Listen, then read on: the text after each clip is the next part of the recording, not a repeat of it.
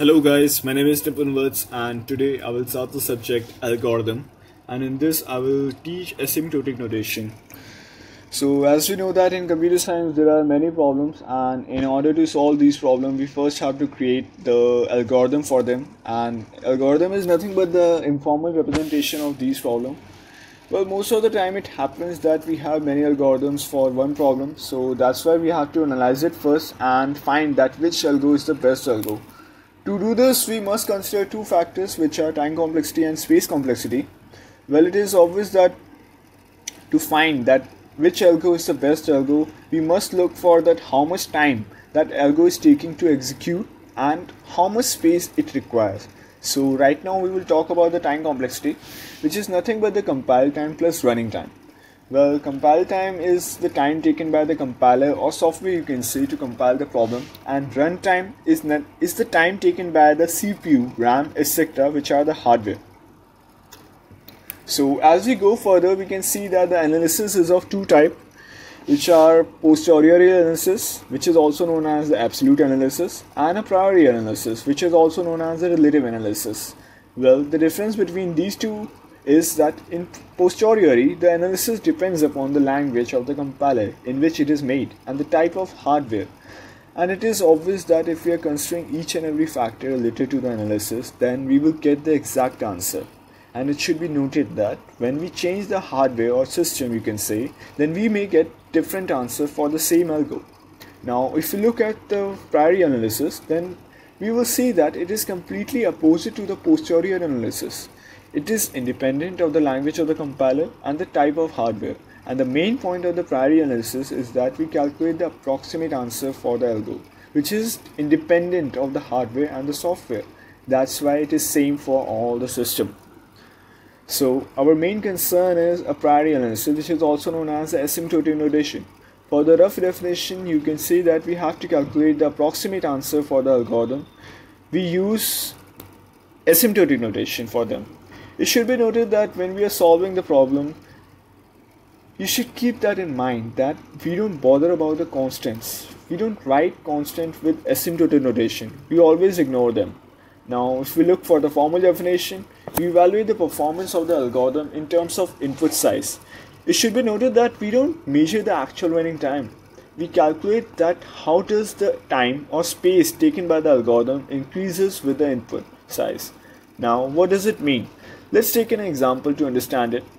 Suppose there is a search problem for the sorted array with the help of linear and binary search.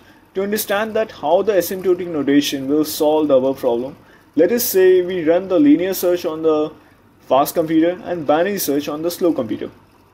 For the small value of the input array, the fast computer may take less time, but only for the certain value of input. The binary search will definitely start taking less time as compared to the linear search, even though the binary search is running on the slow computer.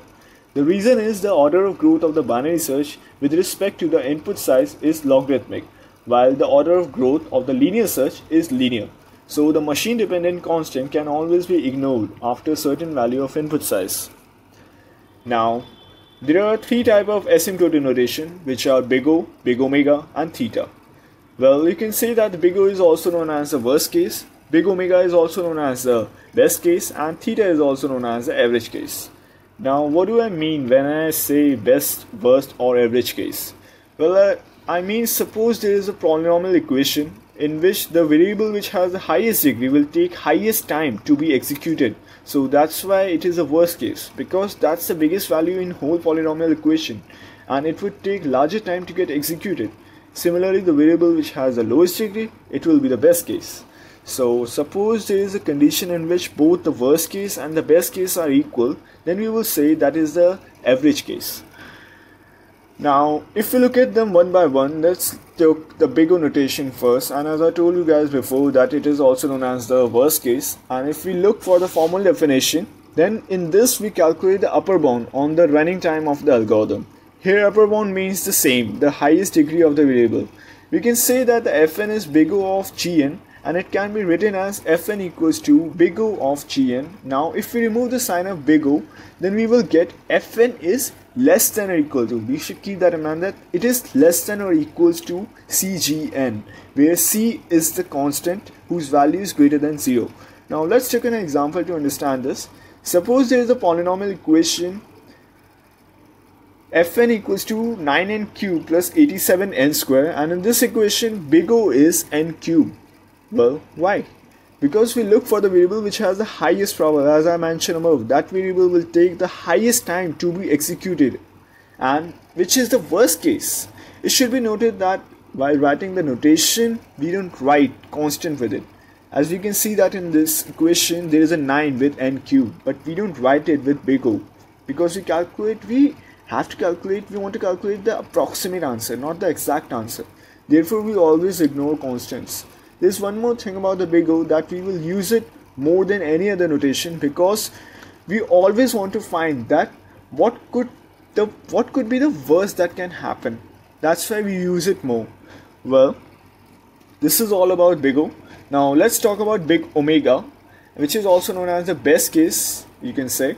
Which is also known as the best case, as I told you guys before. Well, if you look for the formal definition, then in this we calculate the lower bound on the running time of the algorithm. Here the lower bound means the same, the lowest degree of the variable. We can say that the Fn is big omega of Gn, and it can be written as Fn is equals to big omega of Gn. Now if we remove the sign of omega, then we will get the Fn is greater than or equal to. Remember that, greater than or equal to Cgn, where C is nothing but the constant whose value is greater than 0. We will take the same example that we took for the big O, but the difference is in this equation the big omega is n square, and the reason is we look for the lower bound. Now let's talk about theta, which is also known as the average case, and in this we calculate the tightest bound on the running time of the algorithm.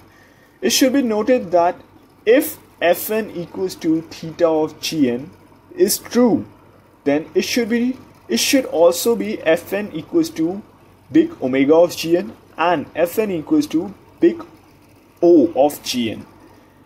Means we must satisfy these two conditions, that are big O and big omega, to prove theta. That's why it lies between big omega and big O.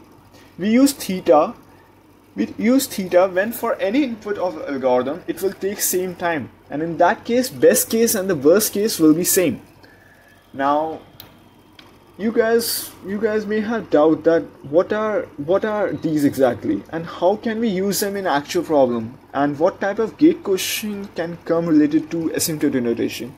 Well, you don't have to worry about that, because now in the next video we will talk about the remaining 3 notations, and we will solve many problems that came in the previous year of GATE exam. So thank you guys for watching. Have a nice day.